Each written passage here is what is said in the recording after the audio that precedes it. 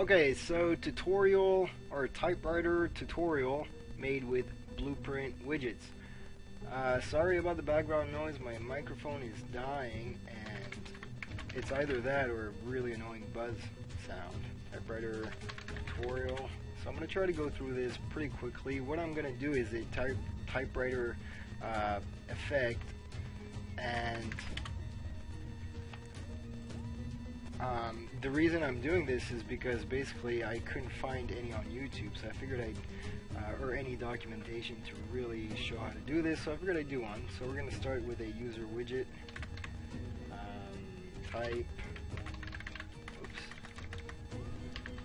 typewriter widget.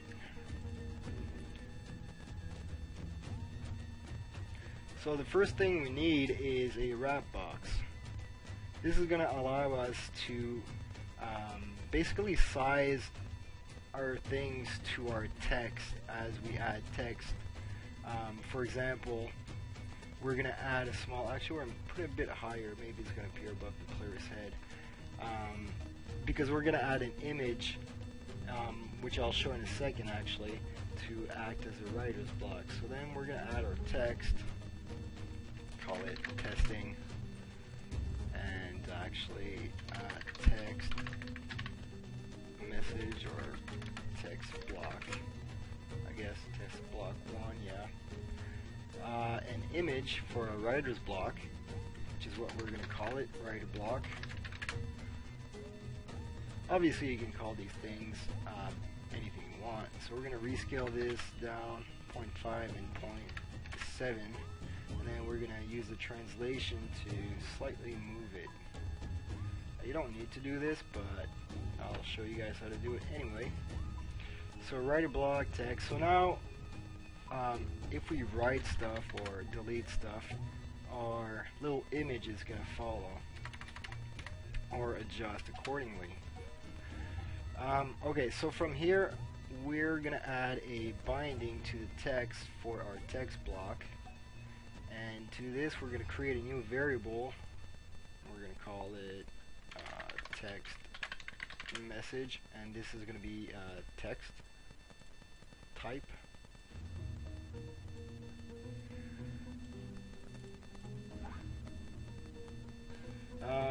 Okay, so for the next part I'm going to be creating a macros, and well, we'll see, but I don't know if I'll talk too much during the process. Typewriter macros. Just basically follow along to what I'm doing.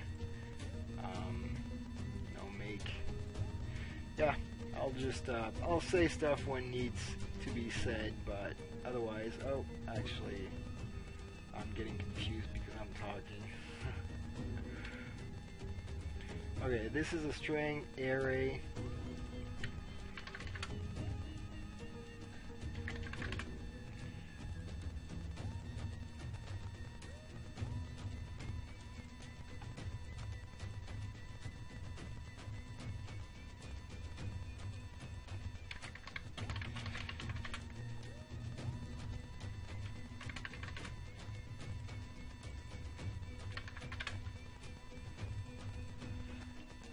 And we're going to create a new variable too. Now is as good as any other time to do so. And this variable is going to allow us to quickly adjust the typewriter speed if we need to. But in my case, I'm just going to leave it at, 0.05 seems to be a good number. Okay, so we've got this. Now we need to create our local variables. So local, actually with a space, we need a local string, we need a local text, and integer. Now we need to assign them. Assign, and assign. We're going to compile and set this integer to 0. Connect connect them. Oops, a bit of lag. Copy paste. We're going to need them again later.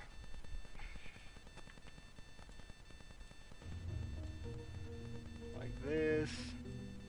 And we're going to add a delay and give it our typewriter speed as a variable or a value. Now this one, we're going to add a sequence after, and the 1 is going to go down here, while the 0 is going to go up here. Okay, after that we're going to set our writer block to visible. It's already visible, I know, but that is because we're going to turn it invisible right after. Copy paste this delay in between. Okay, a branch. If it's true, it's going to keep doing this again. If it's false, it's going to exit. Now we got to connect all of these values. So the text is going to use the local string value, and we're also going to give it to this one. Now our string value, this one is going to be an append from the get, which is going to be our message that we're going to create after this. Now the index is going to be our local integer, which we're going to add a plus. We're going to copy paste this because we're going to need it down here. This one goes here. Oh, actually I forgot to plug the append, right? Sorry about that. So you need to plug the append here on the value of this string, the local string. Now this one, we're going to pull out of the array string and get a length. We're going to add this to the plus. Okay, from our local integer, we're going to get an equal integer. And we're going to plug this one in. And if it's not equal this, so basically it's going to get the length of our entire message, and it's going to check, are we at that point yet, or do we keep going? So it's going to keep going until it reaches this number plus 1.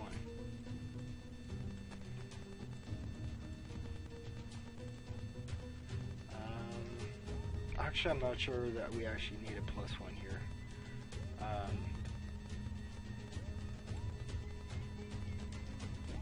Oh, yeah. I think we do.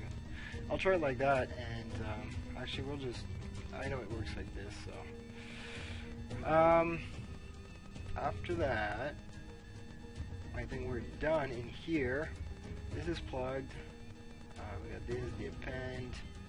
Everything looks good. So now we need to do a few other things. Whoops, back in the graph, first of all, we're going to plug it. Give it a bit of space, and we're going to create a new variable of string type. We're going to call this one message. We're going to get character array from string. So basically this thing, you get the character at the index. So let's say we test. So in the case here, the T would be found at index 0, the E at 1, S at 2, and so on and so forth. So TypeWriter tutorial. We're going to set our text message over here. I'm going to pull our float up here. And hopefully this works. It should. I'm just going to double check to make sure. I've got a value here. This set to 0. My message is done. Okay, so I'm going to go in the character blueprint just to add a function to create our widget and to add it. So we're going to have a flip-flop create widget. It's going to be our typewriter from player controller 0. And we're going to add it to the viewport. And then when we flip, we're going to simply remove it. This is probably not the best way to do it, but to exemplify, it'll work.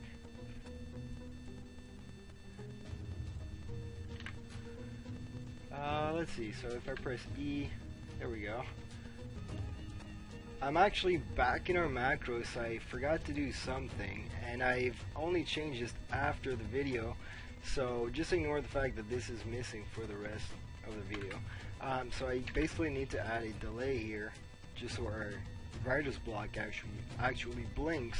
And of course, this is completely optional. You don't need to make it blink. I mean, you don't even need the block to be there. But so here's to exemplify, and we'll do it at the default speed, and I'll show you other speeds also.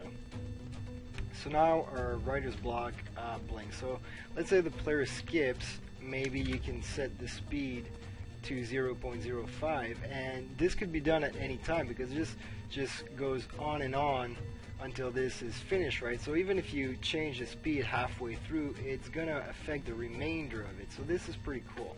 So the player presses skip. I can just press it right again, right? It goes really fast. Maybe it's a slow typewriter. Okay, so just wanted to fix that and make sure you guys understood that part. So enjoy the remainder of the video. Now what we're going to do, we're going to add some colored text in between and an end part to it. So to do this, the first thing we have to do is take the writer block out of our wrap box. Because you can't reorder them. The only way to reorder them is to take them out and then re-put your things the way that you want them. So now we want another text with no text. Well, it doesn't matter. We're going to call it text color. And we're going to add another one, text block. We're going to call this one text end. Oh, we can't forget to put our writer's block back in. So now it's at the end of all these other texts. So now our text color, we want to bind the text and the color and opacity. So we're going to do, oh no, that's not what I wanted to do. Remove binding, create binding, and we're going to create a new variable, text message color. And this is a text. Whoops, not a vector. Text. Put it up here with the other one. And while we're here, we're going to create another message color. And for example, we'll say here.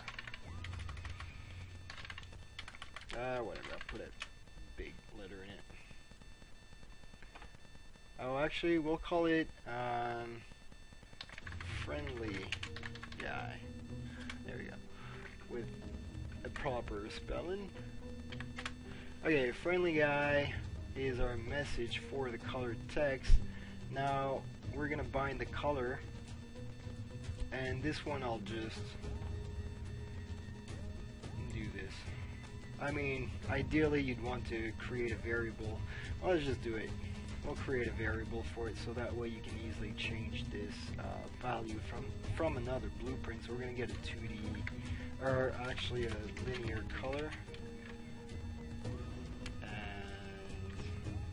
let's just call it color. Why is there 0?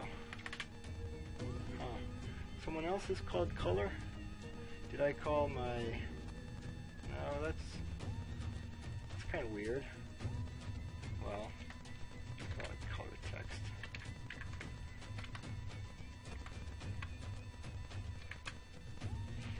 Weird. Okay. Oh no. Does it return a slate color structure? Okay. My bad. We need a slate color structure. Slate color. And can we do this now? Nope. Still. I don't know why it's doing underscore. There's got to be another something named color somewhere that's referenced or whatever. Okay, sorry about that. Now we're gonna set it to, yeah, green. Okay, so that's gone, that's gone, that's gone. I think that's it. Oh, actually we need another for the end. Message, and in our case it's gonna be super simple. We're gonna have an interrogation mark for this example. So we're going to move this up, add another one of these macros, do the same thing with our color message. Oops.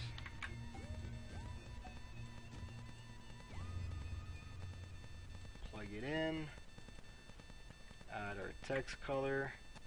Oh, come on. Delay, typewriters. That's not a delay. Typewriter speed, and we're gonna add, or rather, oh, I forgot to do something. We have to, the text end, if we want to set it, we have to make it into a variable, and this is exactly what we're gonna do, so you should do so. So now text end is here. We're gonna get set text.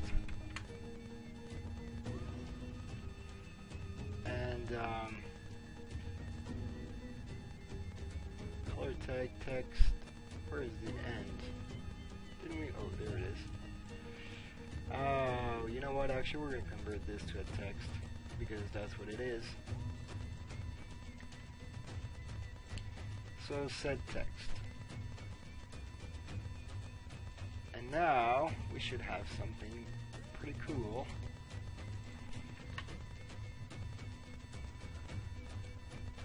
Oh, I forgot to change the first one. Here. Can you go save space? Remember to put that space. Well, if you don't, you'll notice quite quickly. So there we go. So now we can easily add stuff and we can change this message.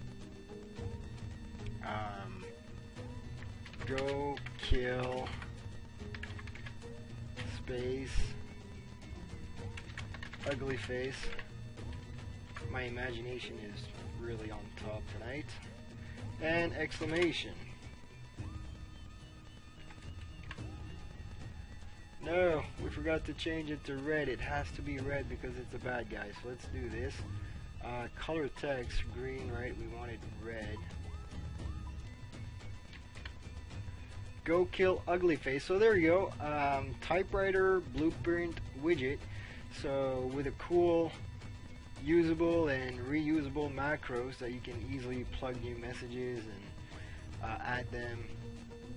So pretty versatile thing. So hopefully you enjoyed this. And alright, have fun.